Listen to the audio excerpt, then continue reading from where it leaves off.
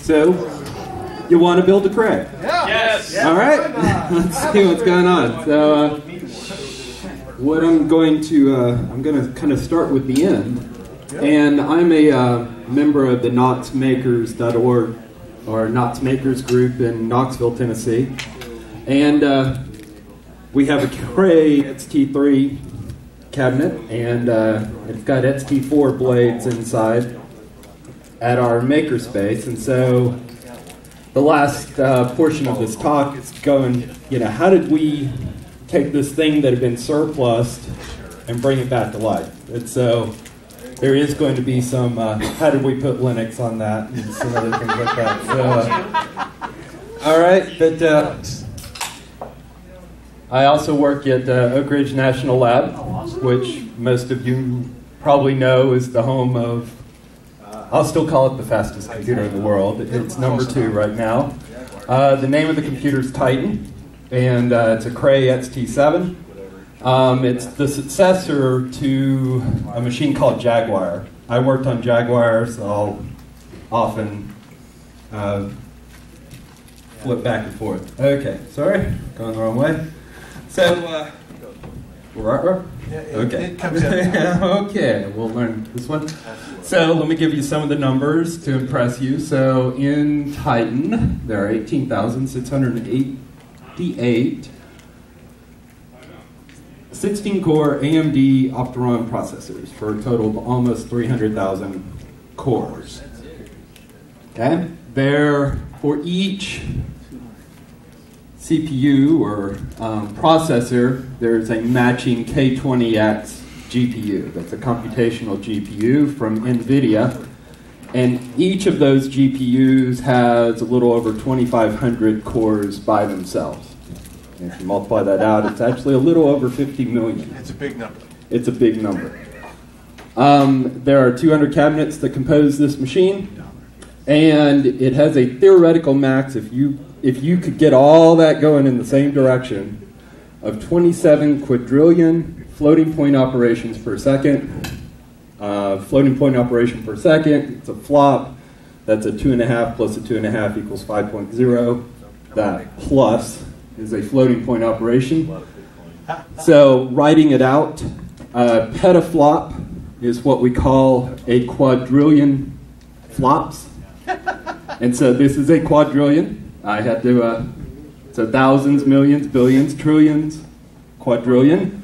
Okay, so it can do, we've demonstrated on a real problem 17 and change petaflops, but who's counting a trillion?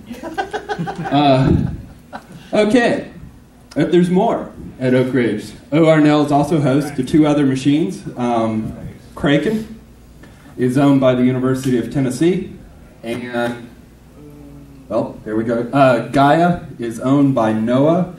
Both of these are in the top 50 machines in the world.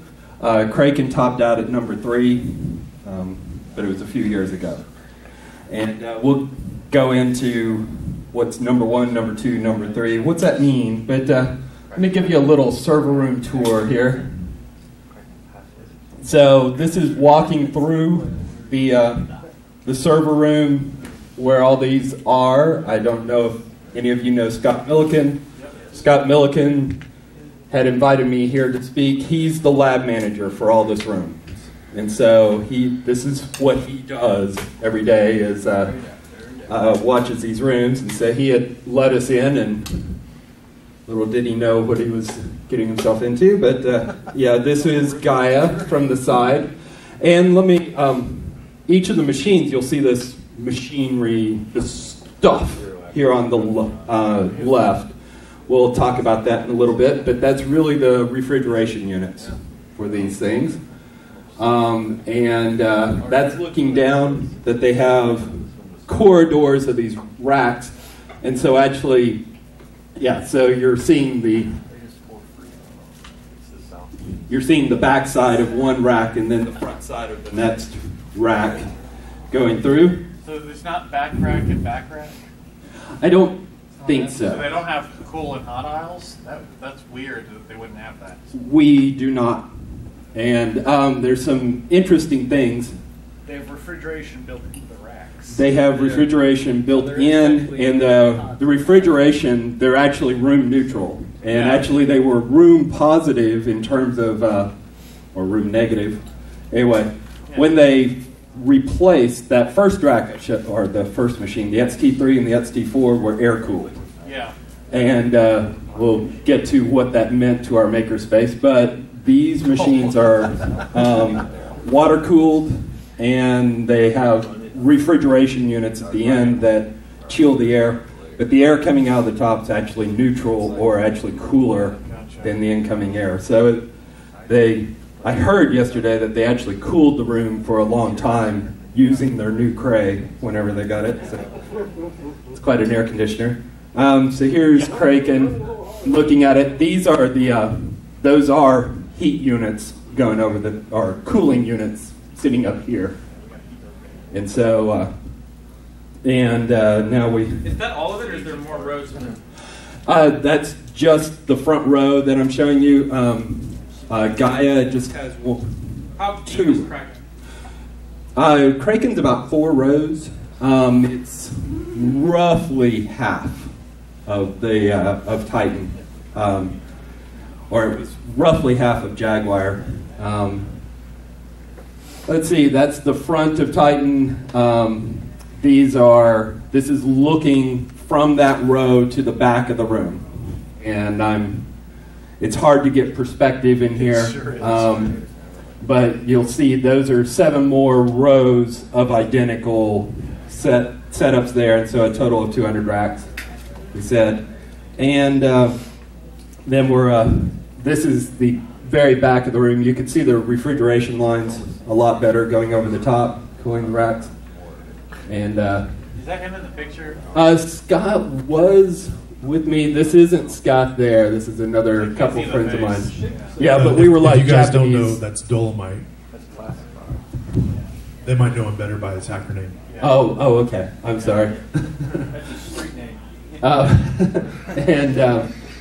But yeah, I took the guy in the lighter colors is a Pellissippi State local community college student that's been helping me out, and he was just all his geek dreams came through yesterday. He was just he got to go into see Titan, and then later we went to boot a Cray. So it's very loud in this room. Hearing protection is required. This next one is a movie walking down the front of Titan. So I don't know. Anyway, it's just really loud. It's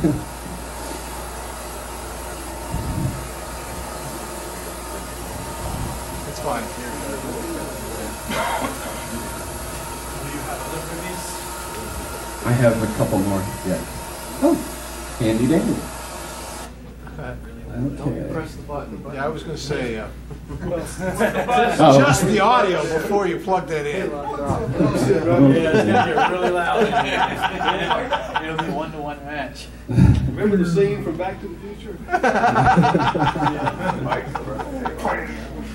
Next. Yeah. Okay, so we say it's the fastest in the world, but says who? And so there's a top500.org. It's the group. They've been listing the top supercomputers in the world for I don't know how long. It's a list that's published twice a year, and the rankings are by flops achieved on a matrix calculation, linear algebra, and a little hard to read, but Jat Dongera was the author of LinPack, which is the benchmark used. He's a distinguished scientist at ORNL and a distinguished professor at UT, and his signature is here. And it's one of the founding fathers of scientific computation. Currently, the Chinese military is ranked #1. That was a list that just came out like a month ago. It's issued twice a year. This is the certificate for Titan that hangs on the wall at ORNL. And so it's saying, is ranked #1 among the world's top 500 supercomputers with a 17.5 petaflop lim-pack performance. So, okay, and so that's who says who. Gonna lift. So this is my credibility. This is what I worked on Jaguar and now Titan. It's a model called Glimmer Sysm, and I did the parallelization for this. So it was effectively a serial or a scalar model that then we parallelized so it can run on any of the parallel architectures. It was parallelized using MPI. We'll come to. And so the ice sheet model, and so this is for land ice sheets. So think Greenland, Antarctica, big land ice, not sea ice. It calculates a set of PDEs, or partial differential equations, for ice thickness, movement, mass balance, all these different things. That's the mathematical expressions of the PDEs. For some of them, it's really Navier-Stokes. And then this is an example of some of the outputs. So that's all of Greenland showing velocities of different portions of the ice sheet. Wrong, Greenland's much bigger than that. It's not the scale. Yeah, right. I should put that at the bottom. I like the scale. Okay, so so for solving PDEs, I'm not going to try to stretch your mathematical remembrances very much. But the overall idea is that you do have this volume of something. And so you're trying to calculate the volume of, or not the volume, but a temperature field, let's say, over space. So 3 space, X, Y, and Z. And what you're doing is converting that through a stencil to calculating your derivatives and the X, Y, and Z directions.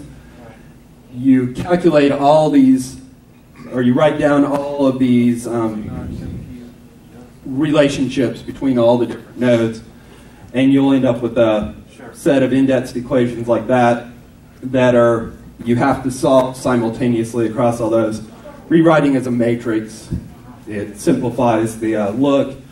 With PDEs, you often get this diagonal. Everything else off of here is zeros. Yes? Let me actually grab the mic. So when you were taking this to a parallel model, was it the matrix algebra that was being parallelized? What step of this was being parallelized? Sure. It was all the math, all the model had been done and proven for, small size. Sure. What it was really doing was splitting it up, and so that as far as each, and so what I was doing was taking that small model and replicating it thousands of times, and then handing each of those small models a portion of whatever ice. Is the code open source, or at least source visible? It is part of what's called the CESM. Okay. From NCAR, and that is right. Publicly available, but you have to sign a license type of thing. Okay, cool. Okay, so it's part of that repo. Okay, so anyway, that's my credibility. So let's go into the components of a Cray. And so I heard some of you already saying, I am going to speed up my gaming system and get me a Cray processor, and man, that. And Seymour Cray was the designer. That's where the name came from, and the founder of the company. And a quote from him: "Anyone can build a fast CPU, but the trick is to build a fast system." And I heard you mention the CDC 6400? 6500. 6500, thanks. So he, before starting Cray, he worked with CDC, Control Data. Thank you. Control Data Corporation. And there he was designing the fastest systems in the world, and he was meticulous about all the other pieces that go into making a system fast. You can make a really fast processor, but you can starve it in so many ways that your throughput is nothing. And so that was his thing. 1970, 5, 4, somewhere in there, early 70s, he was at CDC. Let's see, and you guys look like an audience that can appreciate some vacation pictures. So this is the Cray one, serial number 3. It is at National Center for Atmospheric Research in Boulder, Colorado. And last summer we were visiting, we were in Colorado, we stopped and saw the Cray, so that's my family standing in front of that Cray. It's still on display. It was delivered in 1977. It was almost $9 million. I like this, $7 million for the machine, plus $1 million for the disc. That just cracks me up for some reason, like, oh, you want a disc with that? You know, I don't know. I just picture the DOS disc coming with it, and it's like, Anyway, they priced it like, maybe we'll sell 10, you know, and so that's why they were price crazy. And they ended up selling over 80, and it was at least twice as fast, and maybe I think it was like about 4.5 times as fast as the CDC machine at the time.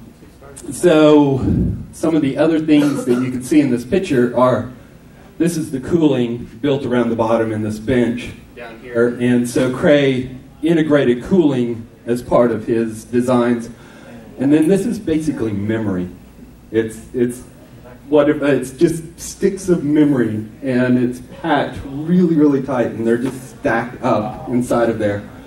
And it was one processor, but it was, we'll see the specs here on the next slide. I don't know if you guys can see this. Your comparison. All right. And so what I'm replicating here, this is another poster at in-car, and so this text down here is comparing the Cray to iPhone 3G at the time. But I also wanted to point out this picture here. It'll come back up in a little while. There's about 5 or 6 guys pushing this machine around. So you can maybe imagine where this is going to come up later. Seymour Cray is pictured in here. He's that dot right here. Okay, so 80 megahertz clock speed. It was a balanced vector processor and scalar. And so a lot of the machines could do one or the other at the time, but not both very well. Or they had really deep pipelines or whatever. Couldn't switch. So it was 1,064-bit words of memory. So it was 64-bit. Whoever was saying 60, you were right. That's okay. Okay. Could have been. The 65. The 6500 was a 60-bit word. Okay. So it could achieve 80 megaflops. It could do that, and then peak it could go up to 160 megaflops. So that's 160 million floating point operations per second. It weighed 5.5 tons. That's kind of why I like this picture up here, these guys pushing it around. And and iPhones 1.46 times 10 to the negative 4th tons, in case you were wondering. That was kind of fun to work out this morning. Okay, so on processors, Seymour Cray held that computers should obey a square law. When the price doubles, you should get at least 4 times as much speed. He really had this bias. He wasn't done until he could deliver with each generation 10 times more processor performance. And that actually drove a lot of his companies and corporations into the ground. Okay, very good. He went broke at least 3 times. It's a really interesting history. He's a neat guy. Go look up the article on Wikipedia. And his drive to deliver that performance forced the company into really exotic research, and so they were the first looking at gallium arsenide, for instance. Now the processors are AMD Opterons, 16 core. They're big. Not a lot of us probably have them, but we could go get them if we wanted to. So they are a commodity.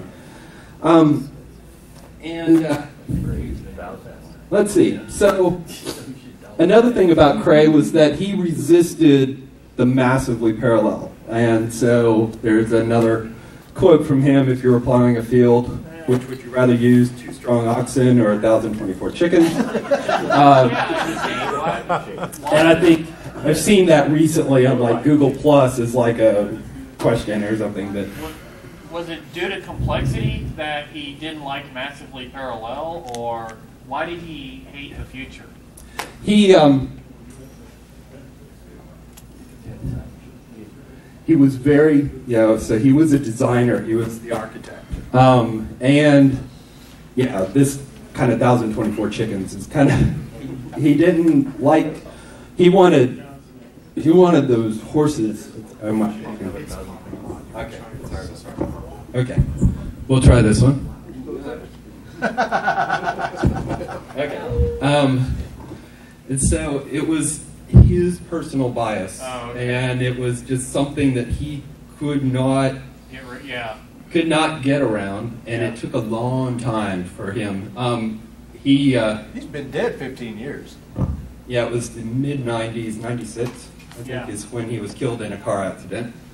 By the mid-90s, what had been catching up was compiler technology, because it was phenomenally difficult to program anything, and then trying to program 1,024 chickens would be a lot harder. But by the mid-90s, compiler support was catching up. Yeah. Getting better. Okay. And so in the mid-90s, he started a new company to design his first massively parallel machine. And there again, true to his design, his architecting, he wasn't focused on the processors, but he was focused on all the bottlenecks around it. The communications, the memory, bench, or performance. And that was no small part of it. It was not, still is not, and that still remains a focus of Cray. So getting to massively parallel. Mainly, well, this is diving down through history and really going through processors. So we all know we've got a processor, we've got a computer, we can make it do something. And then a lot of us had dual processors. So it's like, but you really kind of could treat it like 2 computers and it was just in the same box. And so computer to computer, I need to tell you something, you need to tell me something, then that's handled through something called MPI, or Message Passing Interface. And it's libraries, it's function calls, you can go download it, you can read the book. And Jack Dongera, it's not too bad. I've read them. Jack Dongera this was a big project of his also. And, but then something happened. We hit the gigahertz wall, whatever you want to call it, and we just, you're hitting a thermal barrier, you're hitting a lot of things. And so our CPU manufacturers started multiplying cores. And, but cores aren't computers. And so what you're speeding up with the core, or what you want to do with the core, is threads.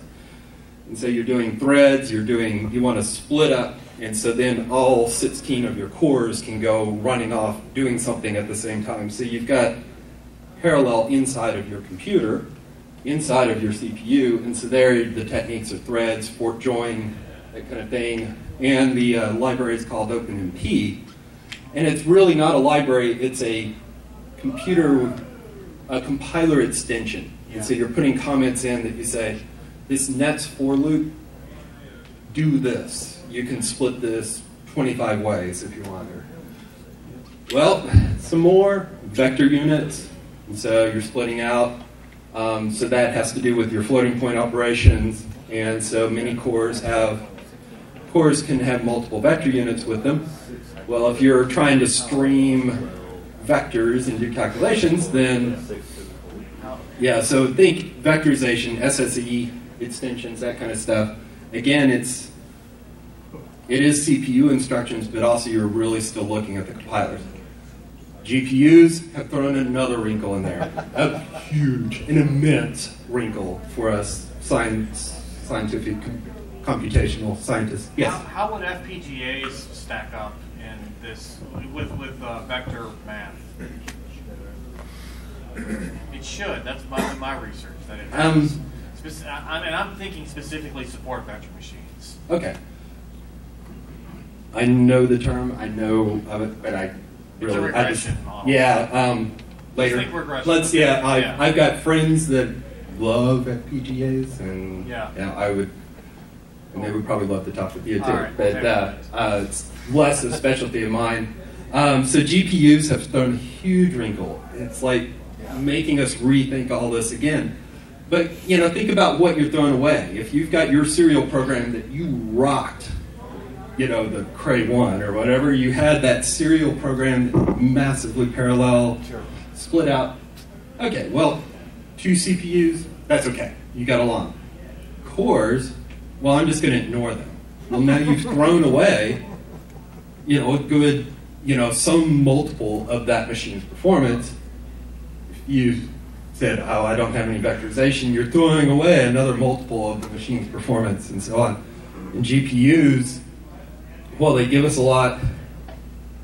They're very different to try to get a hold of. And there, CUDA, OpenACC is an extension. OpenCL is another. OpenACC's directives very much like OpenMP. Okay, I had debugging, profiling, challenges that you face when you're doing massively parallel. You're doing tens of thousands of processes, a lot of, that'd be quite a lot for Visual Studio to split out your debugger. They're specialty software and support so that you can be assured that your calculations are doing what you want them to do. And the word that comes up in all this is scalable. Problems or algorithms that can effectively use this massively parallel computing. So for summarizing the parallel, I like in 77 is when Cray delivered the Cray 1A. In 78, the Cray operating system used to be programmed by Cray. The the first automatically vectorizing Fortran compiler was delivered in the Cray assembly language. And Cray's had a long heritage in the compiler technology. They're still tuned to their machines. They still do a lot of development in compilers, but they are tuned and applicable only to a Cray. They remain cutting edge, taking the performance technologies, but I've got a GPU system. We can get awesome performance on the problem on a Cray, but it has to run on Windows. And we're like, do you all have a Windows edition of your Cray, maybe? And they don't, but I would sure love one. I've already mentioned MPI. OpenMPI is an open source version. MPICH is also open source, freely available. What's open source? OpenMPI. Oh, yeah. Okay. CL, yeah. How do you like MPI versus CL? They're actually different critters, I think. But let me. Anyway, OpenMP, pthreads, and that's really where we're living in terms of our CPUs and our computers is at the thread level, and so .NET language, really Intel. Most of the industry is here dealing with threads. The other things are free, CUDA, GCC, and so on. But moving along, massively parallel machine, lots of processors. I like that we had our. So how can we network and communicate between all these nodes? And so thinking we've got the NSA proof telephone design here, and so you can string out, right, one to the next, and what you need to be able to do is to easily, I need to add another cabinet. Well, this design certainly comes to mind, that would make it really easy to join in, but if this guy needs to get a message to that guy, it's got to go through a guy in the middle, and that's a lot of strings and tin cans. So the next design, all these designs were tried over a period of time that nobody knew what to do right. And so they were just trying anything. This was kind of I was trying to diagram what's called a fat tree. And so down here, these guys can communicate. You make, as you get closer to the root, you make the bandwidth fatter. So then you can have constant up and down bandwidth between the processors and still be able to join things together. In the middle is a hypercube. There were hypercube, or that's a 4-dimensional cube. How do you do that connection? Well, hold on. And so, there were all these different designs, and we're actually going to do an exercise here in a few minutes. A completely connected, because then you could say, well, this should be the best, right? Because now every processor is only one hop away from you. And so that should be the right design. But it's immensely complex to add a new machine. Every machine you have to completely connect it to all the machines that were there before. But it was a lot of machines, a lot of companies.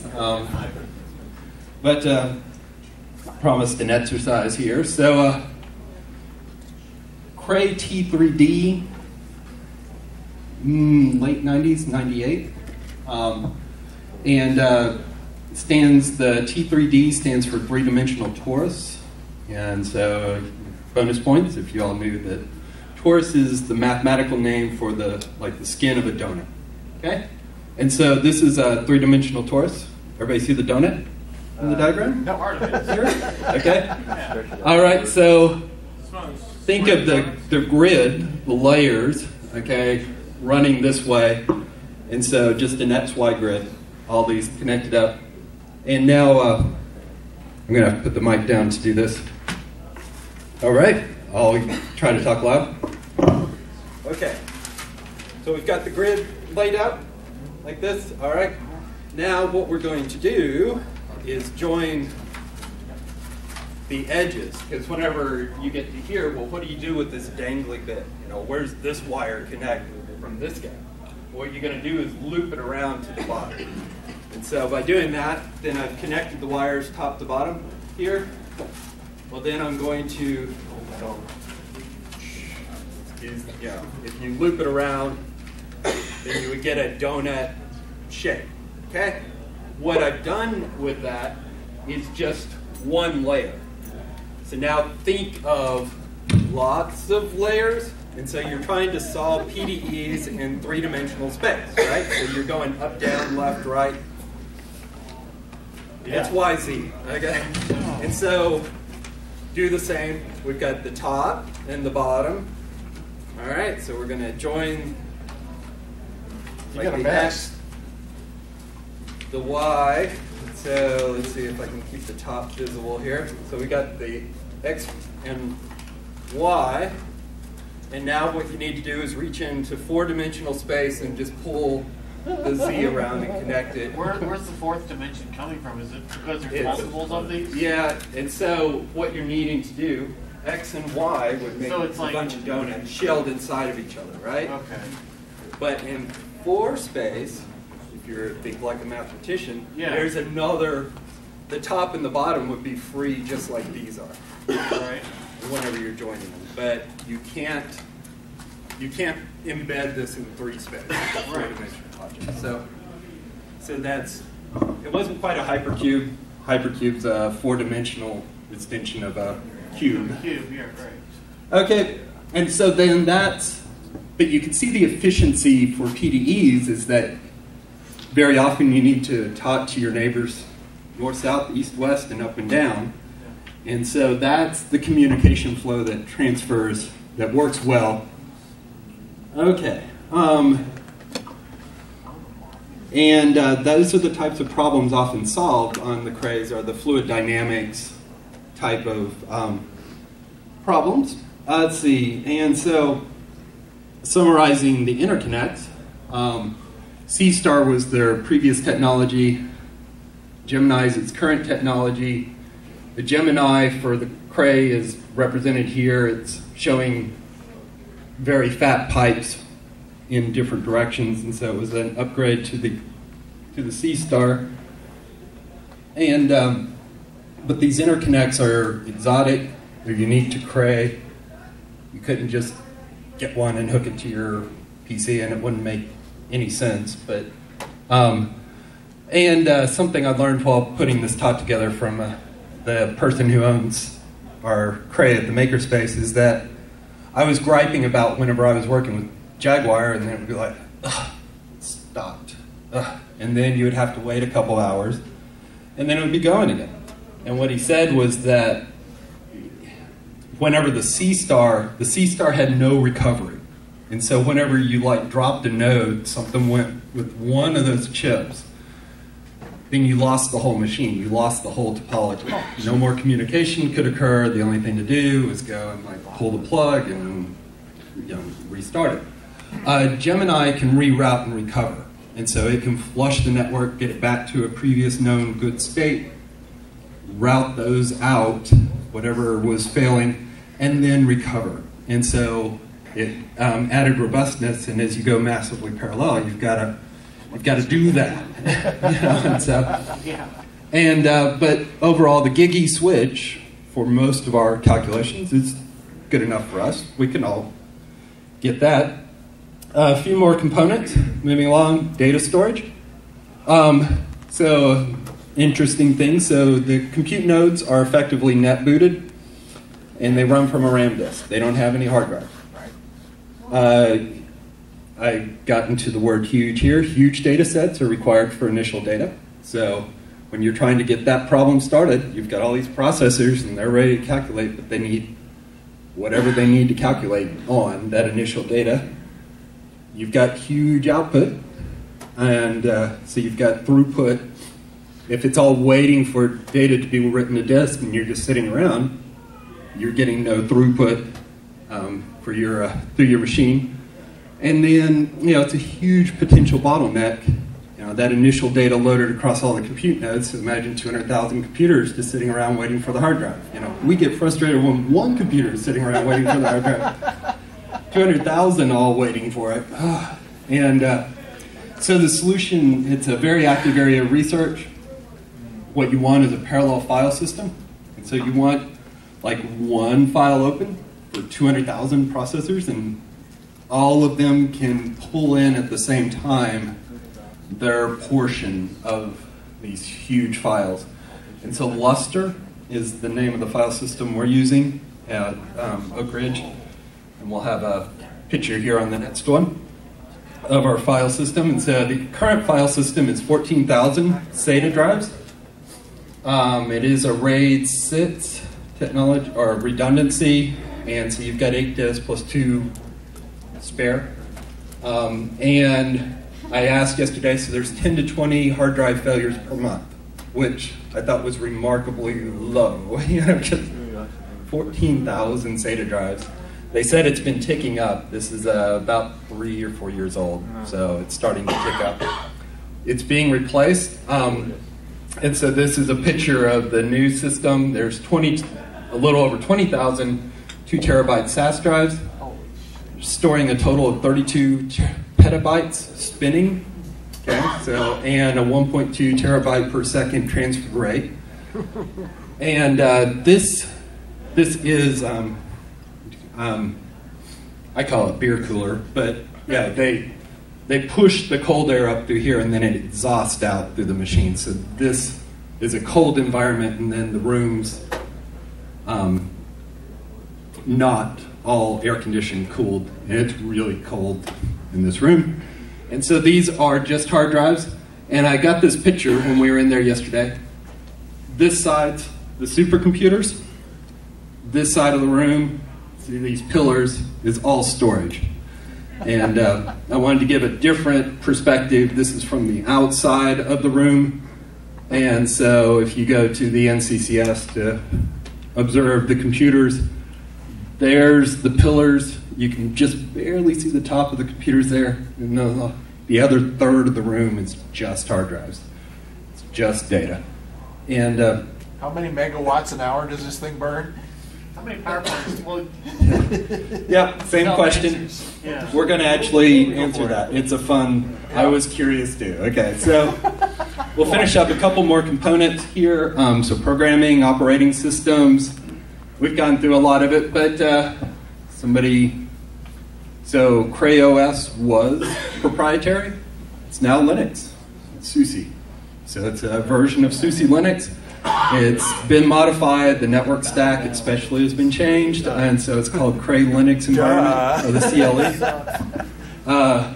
Yeah, so Cray compilers. There's also other companies that operate in the high-performance computing realm. PGI, or Portland Group, is a compiler company. Intel is more pushing down towards the threads. They're not really helping us a lot in these crazy rarefied air environments.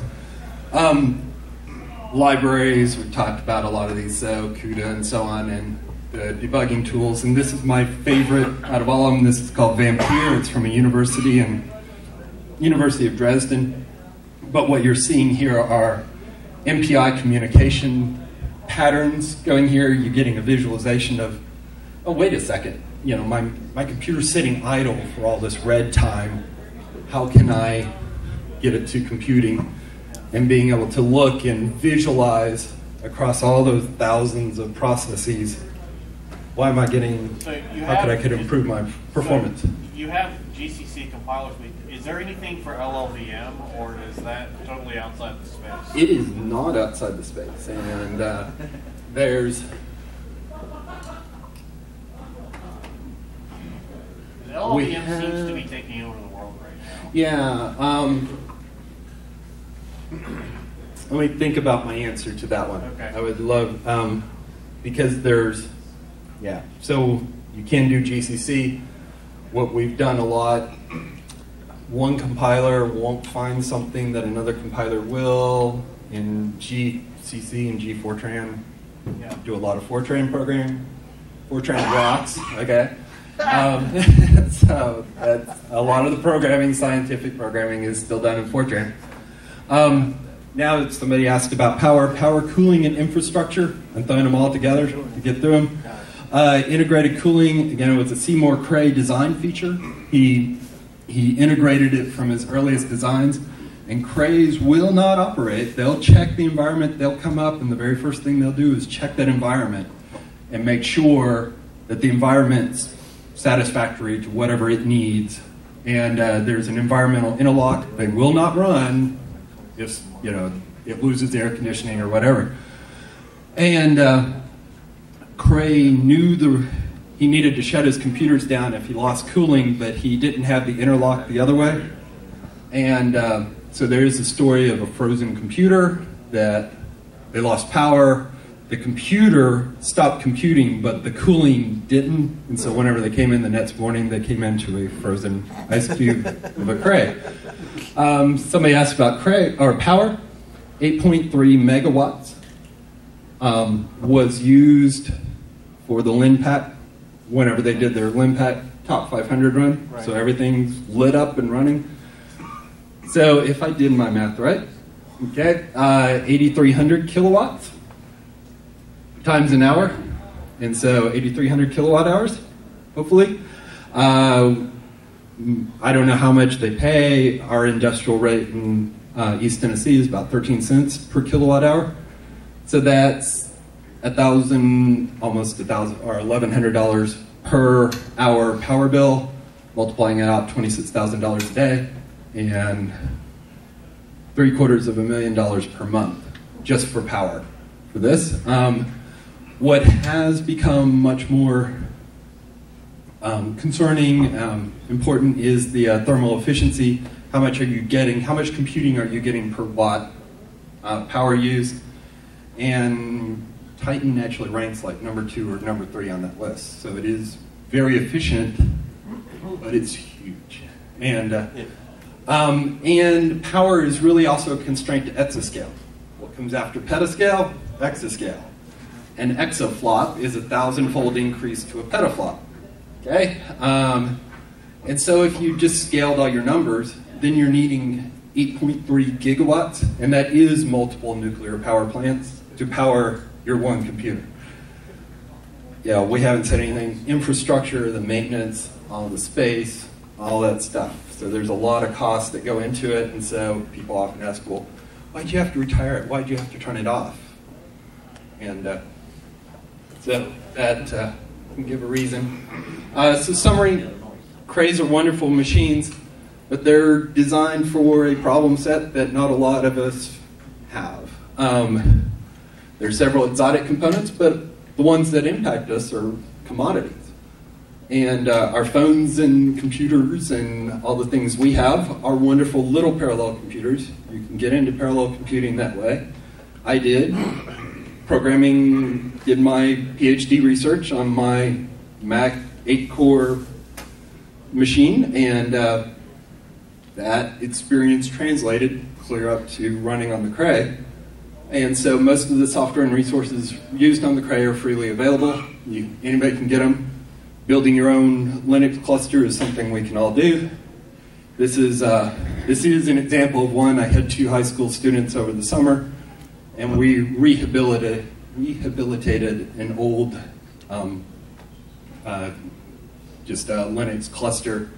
It's about 30 Dell 1850s. They're older machines, and they can max out at like 3 gigs of memory, but they still make a decent compute. A parallel computer environment. Yeah, parallel MPI computer environment. Yeah, right. So, we talked about the big Cray.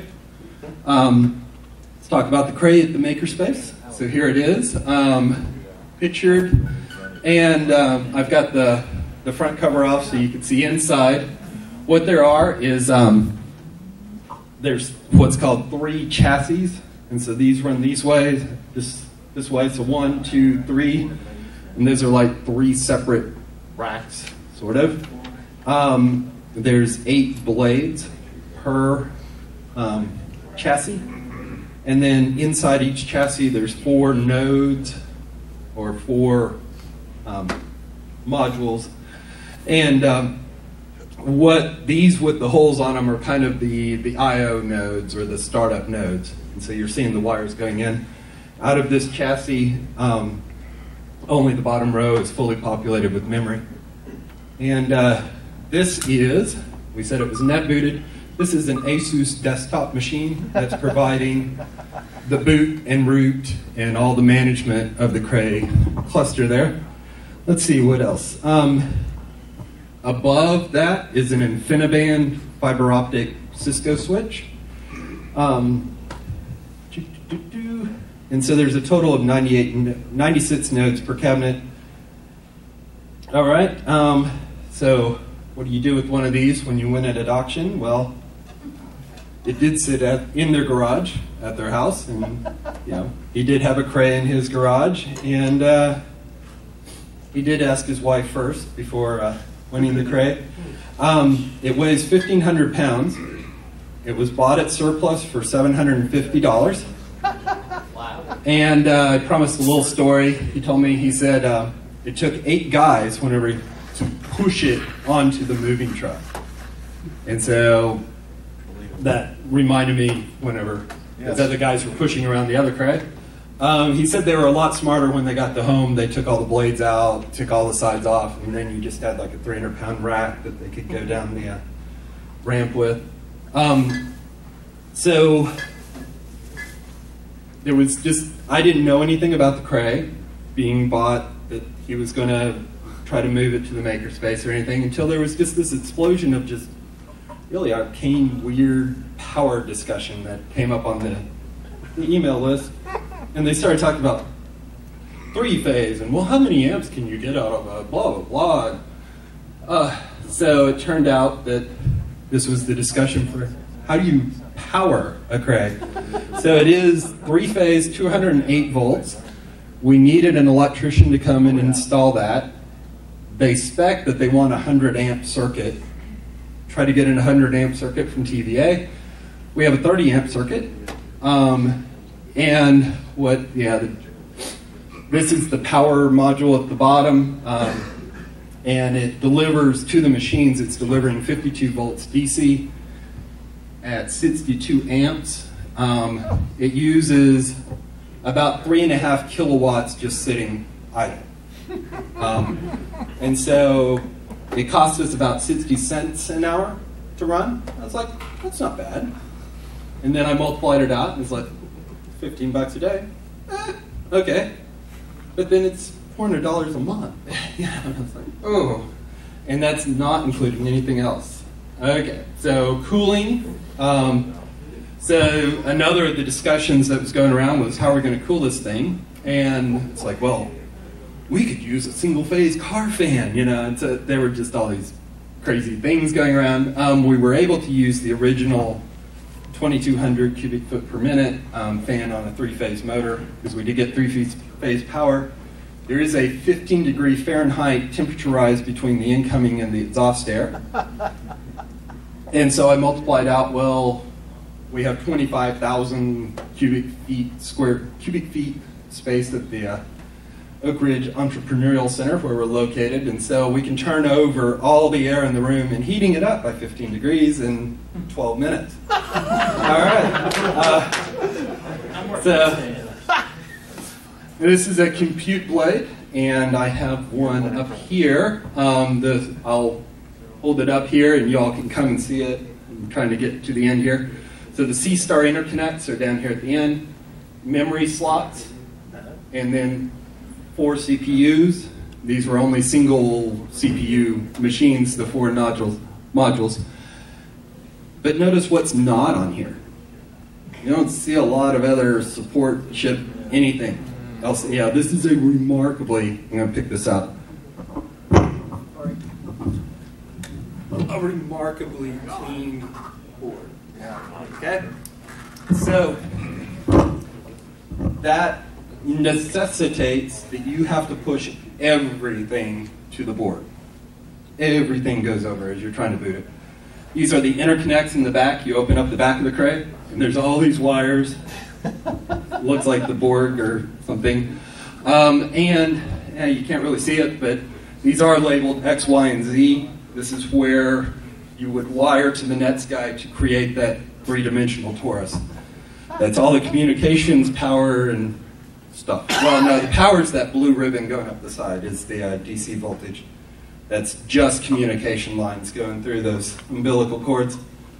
So here it is. Again, a couple more publicity photos. Is there a control blade, or how do you get a terminal? Starting it up. Okay? Good question. All right. I've got 30 seconds to do it. You're good. And then we hear, are we getting sound anywhere? Yep. Okay. Yeah. Start over, yeah. Here we go.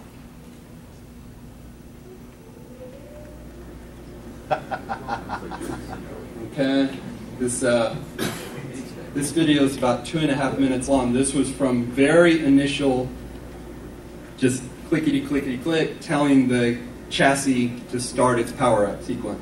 The fan's coming on, as you see by the indicator, and you'll start seeing these are the control nodes down in here, and so you're going to bring up one while we're waiting for the lights to start going blinky blinky. A few other notes are that this one takes about 20 minutes to boot. Yeah. Jaguar took an hour to boot. It brings up, what they do is they have to push all of the BIOS, all of the boot, they have to bootstrap it in 4K chunks to one node. And they'll bring up one node, that takes an hour. And Titan now, because of all the GPUs and extra checkouts, takes 2 hours to boot one node. But it takes 30 seconds to boot the next 18,000. So, you know, it works out on average, not too bad. But are any lights blinking yet? Please, come on. Yeah, a little bit. We've got a few. We'll get there's a row of lights after. All it's doing right now is checking the environment. You know, I kept like, all right, we got lights. Whew. Okay, good. And so it's really just going through like all the hardware here, what's going on, hey, are we going to run? I don't know, well, I feel like it. Yeah, let's do it. Woohoo! And Hello world. I kept thinking, all right, are we done yet? Okay, and then he's like, no, it's like you've turned your car on and it's decided that it is a car. But you haven't started it. You haven't gotten there yet. You know, it's just kind of checked. And okay, so that fan's pretty quiet. We're going to do another video. So now the blowers come up and then that's full speed. So this one's not very long. That's about finished. Okay. Here's a few of the screens. I'm sorry they didn't translate. You can come up or don't show up clear, but it's basically the commands to start powering this baby on. You can see its reflection there in the glass of the owner. We're at another stage. It has reported the machine's there. And let's see, I think I've got... Basically, this should look a lot like a Linux boot window, sort of. Yeah. You're seeing a lot of timestamps and things going by. So it's booting Linux. Okay, failed. Yeah. And here we go. I hope this one, I'm actually going to try to do it from up here, because it's important to get this last part. Let's see here. My volume. Okay. So the last video I have. Okay. Here we go. Listen carefully. We're booted. Okay. I don't know if you guys, did you hear it? He said we're booting. Yeah. We're booted, and you hear me in the background go, huh. So, with that very profound announcement, what's that? Sorry. With that very profound comment from me, because I just, we're booted, huh. Okay, so You had to be there. with that very profound insight that I like provided. the big crescent wrench behind your You like that? Okay. on your So- picture there. Oh, good. So anyway, all right, so I'll call for questions. So how do you control it? You have like Telnet serial console on it, or The I saw the Mac, but like, Yeah, the only machine over here that's the controller is this Asus desktop. So it is just a machine. It's just a machine, and then you're telling instructions to the chassis. There are microcontrollers in the chassis for environmental, all that, and you're actually bringing up 486 controllers on each of like the chassis being the horizontal thing. So there's a 486 there. Then you get to start booting the AMDs and the blades. And so then you get to, we're booted after 20 minutes. Yes, over here. In the hackerspace build, what are you using for your data storage? It's actually in that, he's using that Asus. And so there is, that's a component he didn't get was the, like the storage something Imagine unit. that. And so, So what is it, like NFS or something? there's NFS, there's things, yeah. And so you're doing that. It's InfiniBand is coming back. It's, so. Yes. So, I mean, in the age of these commodity superclusters like Hadoop and a lot of the others, do you think there's still going to be a place for these bespoke machines for too much longer? It's a good question, and you know, we keep making them bigger and faster and getting bigger and faster problems, and or problems needing bigger. And so there was like a supercomputer collapse in the late 90s that a lot of companies went bankrupt, but they're exotic problems, you know. And so it's a great question. It could be subject to a lot of discussion. It seems to me that as far as corporate is concerned, they're going to go down the Hadoop train. Yes. As far as scientific computing, so a lot of those problems, I wouldn't want to put those through a map-reduced process. It would be adding unnecessary complexity. Yeah, and so business problems do not necessarily map into Cray space. They are They are esoteric that way. So, but we do still have a lot of big national, international importance problems that need it. Yes. What was the smallest like problem set that's like gone through one of your clusters and like the longest like time running wise? Is it like somebody come with like a 5-minute problem, like because of the load, or? They are shared. So that's something about it is queuing. Really? And that's because it doesn't make sense to have this humongous machine and you've got one guy running one processor and doing hello world. Okay? And so what you're doing is that there's a queuing management system. So then you submit and you say, I need 1,000 processors. And believe it or not, you'll get it back. I've run up to 20,000 processors interactive on my code. And it allocates out of the giant pool, it will allocate 20,000 processors, and then you ask for an amount of time, and then you have it, and then when your time's up, they all go to somebody else. Is it, was it NQS or something, the queuing system? The queuing system, Torque and Maui is used. That's partially open source. There's so Torque, Maui, Cray really has their own queuing system, but it maps, just like open source ones are available. So if that helps any, but yeah, it does an amazing job of being able to allocate all these resources and get your code over there and somehow map that, well, here's your scratch disk space, put your data here, these things can see the data, and the blasted thing works. It's amazing stuff. Is there much documentation available for the architecture or methodology behind the interconnects? And if not, was there an NDA signed when you acquired that? This blade? This is out of the makerspace one. He let me bring it over here. I'm sorry. He said, I can handle it. Y'all can come and look at it. But any idea if he's under an NDA to... No, but there are licensing. And so he has a hobbyist license as a Cray. You're a hobbyist owner of a Cray. And so he had to have a hobbyist license from Cray for him to get the software for his Cray. So I do find that funny. All this stuff is talked about in the literature. So Dragonfly, he said, is the net's network topology. And so before we had up, down, left, or XY topology, Dragonfly has smaller pipes going around, but then it goes in more directions. And so he said that's becoming, we're moving different sorts of problems than just the classical fluid dynamics PDEs onto it. One of my other favorites is that Megadroid.